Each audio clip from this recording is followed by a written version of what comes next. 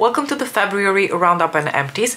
I was hesitating a little bit if I wanted to do it because I don't think there's that much to talk about, not in terms of like new things and favorites and also not in terms of like empties, but then I thought maybe this is a challenge for me. What if I try to make one of these videos not longer than 20 minutes, because all of my roundup and empties are always in the ballpark of at least half an hour, and I always start thinking I don't have that much to talk about, so we will be rather quick. So today's challenge, 20 minutes or less. Challenge accepted. Let's get started. So the first category, as usual, is going to be sort of like beauty adjacent but not necessarily makeup. So starting off with a couple of jewelry pieces that I wanted to mention, and the first ones are actually also the ones that I'm wearing on my ears right now. They're like a new style of jewelry that I have started to really enjoy. I ordered these and a ring from this Greek Etsy web shop that I have talked about before that make the most beautiful ear climbers. And then I noticed that they have this style of earrings which are, I believe, called ear jackets. So you have the little like pearly thing on the like front of your earlobe, and the rest of the earring actually goes behind. And I was super in love with these already for a really long time. So I bought these together with a ring. Unfortunately, I bought the ring in the wrong size, so I passed it along to a friend. But one of my friends from work, unbeknownst to my new love of ear jacket earrings, actually gave me this beautiful pair of earrings for my birthday, which are coincidentally also from another Greek web shop. If I don't forget, I will leave a link to both of the shops in my description box below if you're interested to check them out. But these are also like the same style, like these ear jacket type of earrings. So the little teal part goes on the front of your earlobe, and the little like circular part goes on the back of your earlobe, and they are just absolutely beautiful. I've been thinking about possibly like mixing and matching, like putting the little teal part together with this part, and then the pearl with the little circular thing. So I think these are a lot of fun, and you can have a lot of fun experimenting with like mixing and matching, but I think it's just a very interesting new style of earrings that I have really been enjoying, so I figured I could mention them to you. Before we jump into the makeup, there is one additional category that I have like sporadically talked about in my previous roundup and empties videos, and that is gel nails. I've mentioned a couple of times that since last summer I've been absolutely crazy about gel nail polish, and I have like acquired quite a few different colors over the past couple of months. One color that I never thought I would enjoy wearing on my actual nails or using for any sort of purpose was like plain paint white.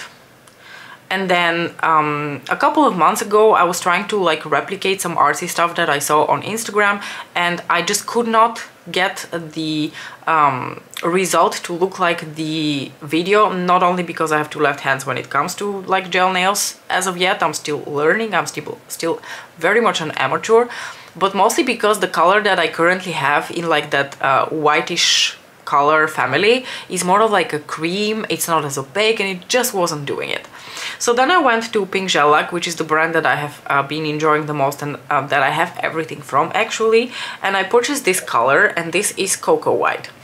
And Coco White is literally like that stark paint white that you will see on like a hospital wall or something. It is incredibly pigmented, it is very opaque already in one layer, and I purchased it with the idea that I'm going to mostly use it for artsy stuff, but then I thought, what if I tried it on my nails? Like, I think white nail polish could be interesting on the nails, and then I tried it on my nails as well, and I was surprised at how classy AF it looked and how much I enjoyed wearing just like a pure white nail.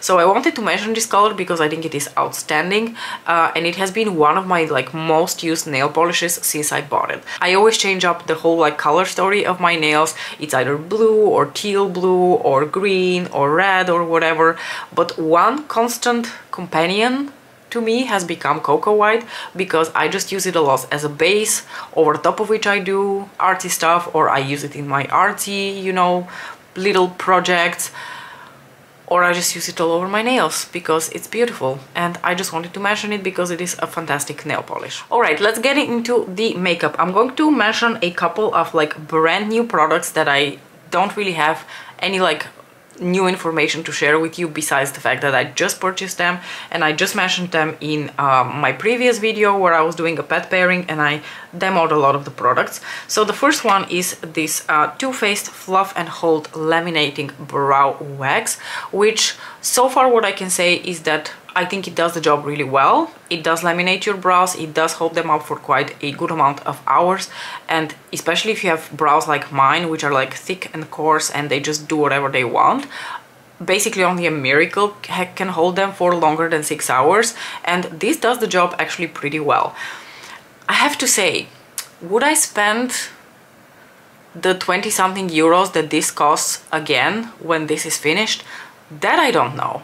I'm just very like stingy when it comes to certain types of makeup products, brow products being one of them, because I can't be bothered with my brows. I just don't care. I like them to look a little bit more laminated, but other than that I just cannot be bothered, and I cannot be bothered mostly because I have enough brows, I don't really have to do much with them.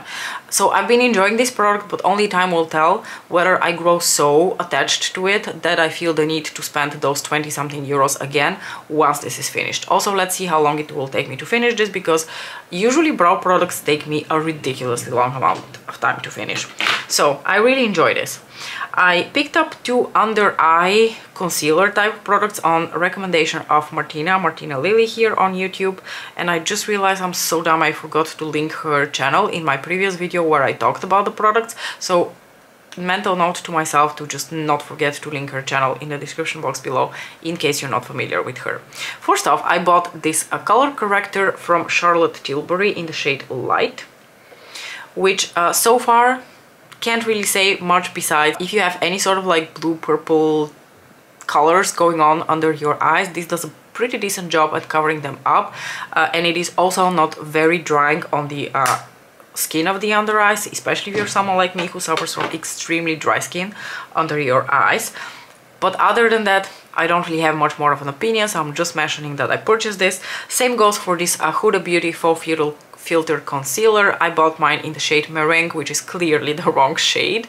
I just did a really poor job at shade matching myself. For whatever reason, I thought that Martina and I use very like similar shades, but I think she's quite much lighter than I am, so this turned out to be way too light for me. I think a shade up or even 2 shades up would probably have been a much better match for me, but unfortunately I bought this. Again, don't have much of an opinion about it. I'm wearing it today over my Glow Lust by Auric because I wanted to see how this performs over top of that. And I feel like it performs pretty similarly over any sort of base. Now, what I will say though is that to me the formula of this concealer is extremely reminiscent of the formula of the Lancome Dainty Doll concealer. Is this soft focus demi matte finish with a little bit of a blurring property to it. It wears really well throughout the day, that I can tell because I wore it all throughout my workday yesterday, and at the end of the day I was actually pretty happy with how my under eyes looked. I think at the very beginning of the day a lot of base products tend to look a little bit drier on my skin, but then as my natural oils start to break through, everything starts to look healthy, luminous, and just much nicer. And I feel that is what happened yesterday also with the Faux Filter concealer. I actually really liked how this looked in the end of the day. As I mentioned, too light. I have to mix these 2 shades in order to get a shade that works for me. But yeah, I don't really mind doing that so much. So I will come back and tell you what I feel about this concealer in one of my next monthly roundup and empties videos, because right now I don't have a solid opinion on it. Only that it doesn't shrivel the skin under my eyes, which is an effect that concealers have instantly. They either shrivel my under eyes or they do not, and this one does not, which is excellent news. In my video where I demoed the concealer, the brow wax and the corrector, I in passing mentioned that I had purchased a couple of lip liners from Eldridge. These are nothing new, they're nothing exciting. A lip liner is a lip liner. This is another category where I was being really stingy, and I've never really spent more than like €1 on a lip liner. And for years and years I used Essence and Catrice lip liners. I was pretty happy with them. Great pigmentation, smooth gliding on the lips. However, I realized that luckily I'm in a position now where I can afford to buy Lisa Eldridge lip liners, and I'm also someone who heavily relies on lip liners every single day that I do my makeup, because I need to outline my lips since they naturally don't have a very distinct line, unfortunately. And I also rely on lip liners to keep creamy lipsticks within the confinements of my lip lines, which I have to say the Essence at Catrice lip liners were not great at doing. So I really wanted something that is a little bit more smudge proof, and these truly are smudge proof. So I got these shades. For now I've ordered another batch. This is Decade. Let's give them like a quick little swatch, even though they are almost the exact shades as the lipsticks. So this is a beautiful dark chocolate brown. As you can see, it applied very smoothly.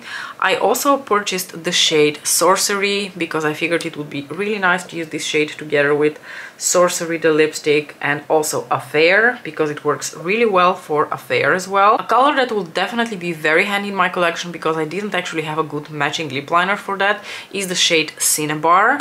Cinnabar is a gorgeous like browny orangey red shade, nothing new there.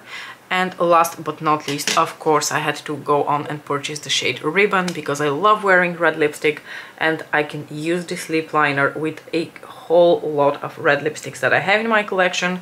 If you were curious, the new batch of lip liners that I ordered are Muse, which is more in line of what I'm wearing right now, more like rosewood, neutral nude type of shade.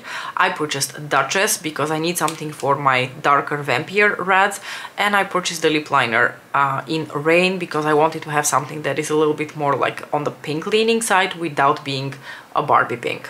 I've only worn Sorcery once yesterday, so I don't really have like a solid opinion on these yet, but I really hope that they live up to the hype and to their price, because they were very expensive.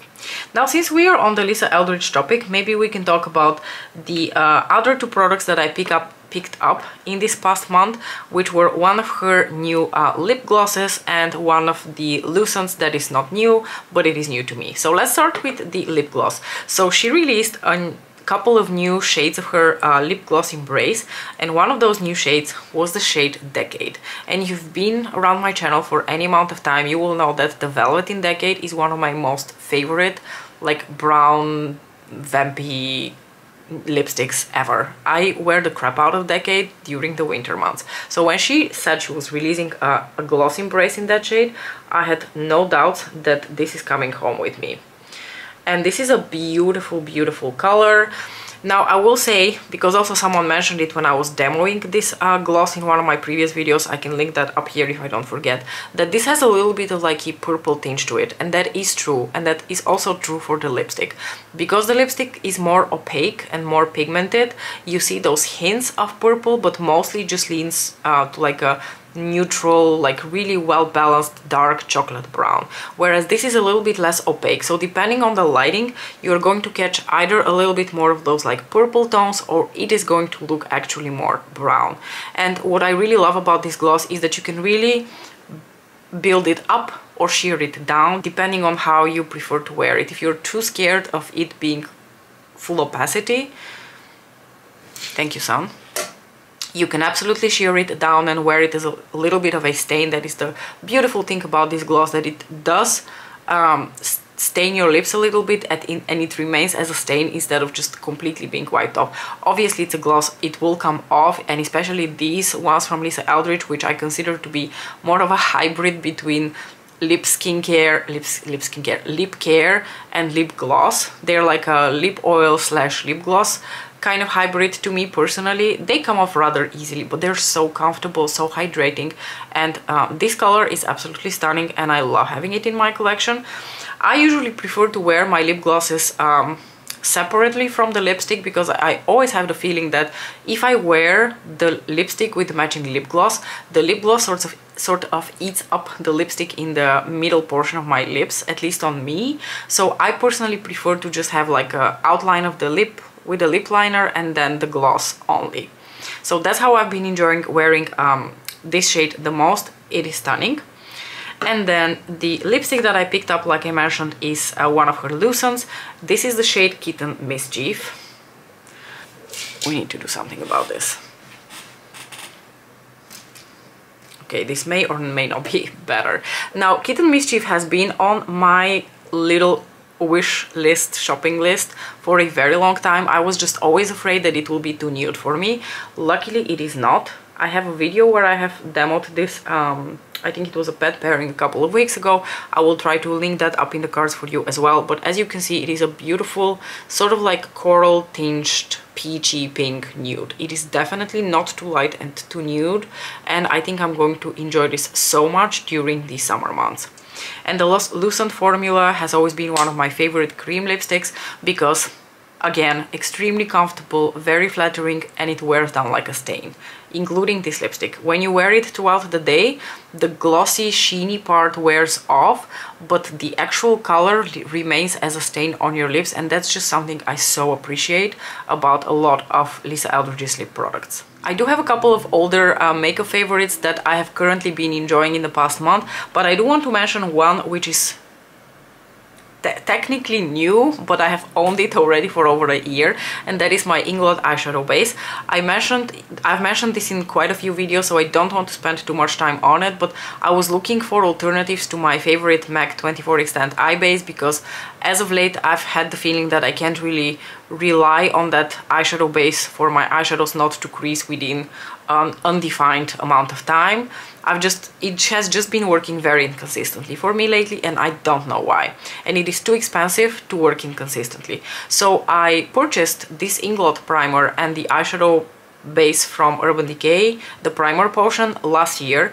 It took another year for me to actually completely finish up my MAC base, but now that I have and I've started using this one, I love this. It is the most affordable out of the three. I love the packaging because it has this beautiful, like, thin little nozzle, and the product itself is quite... I think it's like quite creamy. You can blend it out easily. It doesn't dry out your eyelids. It's not too oily. It is just the perfect eyeshadow base, and it is reliable. We like reliable in this house. My eyeshadows just never budge anymore. I put them on in the morning, and when I'm wiping off my makeup, there isn't even a single crease. So I love this. This is definitely my new favorite eyeshadow primer. How on earth did we make it so far into the video and not mention Pat McGrath once? Let me rectify that. So the first product I want to mention, and I did talk about this also in my previous monthly roundup and empties, but I've continued to be obsessed with it in every single aspect.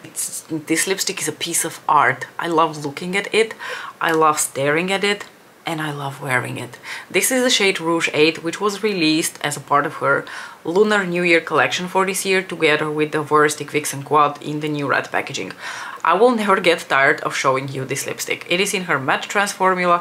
It has this beautiful little design on the bullet, and it is just such a stunning shade of red. I have a very soft spot for red lipsticks. It takes a lot for me not to like a red lipstick, but I just really love this one. It has such beautiful, unique tones to it, and I believe it's still on the website. I don't think this is sold out. Another product that I talked about recently again, but I cannot fail to mention it, comes with a whole category of looks that I've been enjoying wearing lately.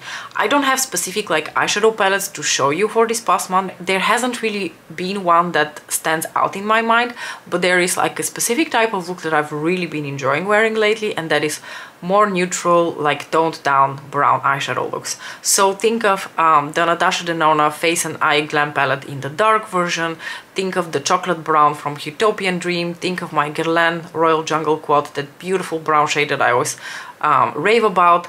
And another eyeshadow that I have just truly been enjoying wearing so much is Ultrasuede Brown. That comes with one of the kits that was originally released when Pat had first launched the labs, and it is just such an incredibly beautiful, flattering shade of bronzy brown with a hint of gold and a hint of green tinge in the base color. And I know I've talked about this eyeshadow before, but I don't want to shut up about it because I've just been wearing it so often lately, either on its own, well, actually on its own not as much as paired with specifically the Mothership 5 palette, because the Astro shade in that palette just looks very beautiful when you just lightly dab it over top of a little bit of this eyeshadow without taking too much away from this eyeshadow. It's just been one of my favorite like neutral looks to wear lately.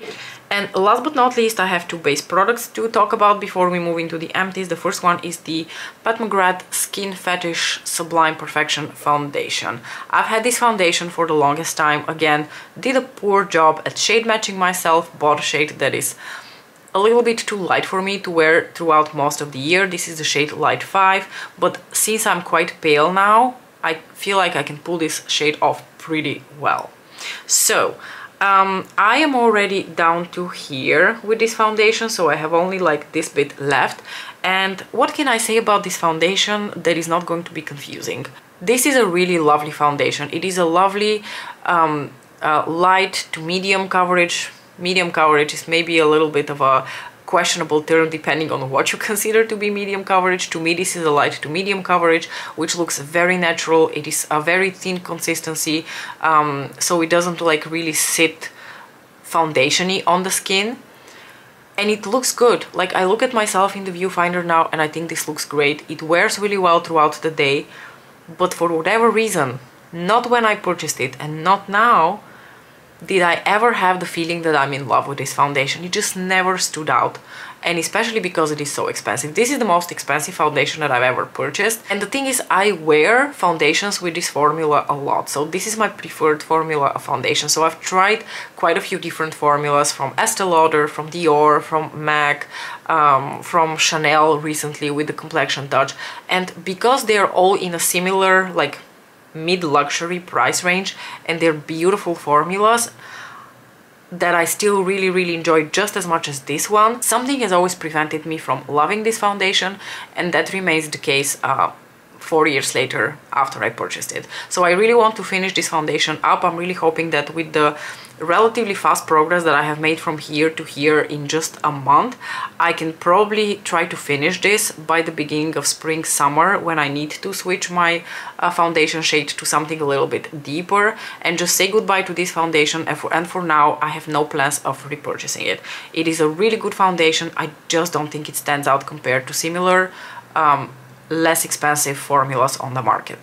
Something that is again a little bit of a throwback, because I've had this product for a really long time, but it works really well with the Pat McGrath foundation, is this Dior Backstage Powder No Powder. This is an older release. This is one of those baked gelée, slightly glowy, very natural looking on the skin, not really blurring, not really going to prevent your oils from coming through type of formula, but it just makes your skin look really healthy. And I've loved how it looks together with the Pat McGrath foundation, so obviously I've been wearing both of these quite a bit lately, and I am really happy to be back to this powder because I had kind of pushed it a bit to the side. I had gotten distracted again by other powders, but this reminded me how much I love this powder. And another thing this powder reminded me of is not to be purchasing more powders in similar formulas.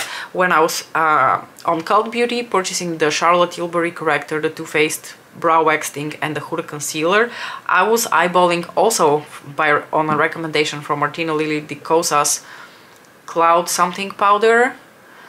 But then, right before I was about to purchase, I thought, wait, let me go and check the ingredients of this powder compared to something like the Dior Backstage powder, because they sound like they have a similar effect on the skin. And from what I could tell, the formulas are quite similar. They're not the same, but they're very comparable to each other. So I figured, why am I purchasing yet another powder that does the exact same job as this when I can just focus on finishing this first? So I did a really good job at stopping myself there, and I'm really proud of myself for that. Good job. And just to demonstrate the smudge-proof quality of the Lisa Eldridge lip liners, I used a little makeup wipe to remove everything else here in terms of swatches, and you can tell nothing came off in terms of the lip liners. I have finished only a handful of products, so I'm going to start with the one skincare product that I finished, and that is the Paula's Choice Discoloration Repair Serum with tranexamic acid and bakuchiol. I purchased this right after it was released. This is a relatively new product to Paula's Choice line, because I've been struggling a little bit with hyperpigmentation appearing on my skin, especially in the summer months, and especially one particular spot that just sprouted overnight 2 years ago here on my forehead. I don't think you can even see that little spot right now. One, because it's winter, and two, because I've been doing a really good job at like attacking that thing with all sorts of, you know, anti-hyperpigmentation products, this being one of them. I did not repurchase this yet because, as you can see, there's really nothing to be combating right now.